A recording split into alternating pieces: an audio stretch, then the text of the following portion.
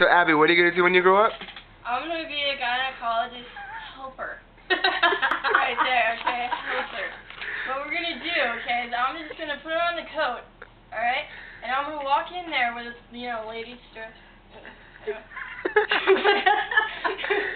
I'm going to go in there, we're going to take the baby out, and then shove it back in. But this is very delicate procedure, okay? Stop giggling.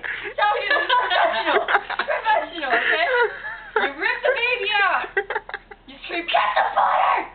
Ah! Okay? And it's just, that's it, really. I mean, it's pretty simple, And then, yeah, you do that every Friday. Oh, yeah, you walk out, and you say, here, the doctor's coming. Keep the camera straight. I can't. This is very serious. You want to be a gynecologist when you grow up? No. Do you? No. No?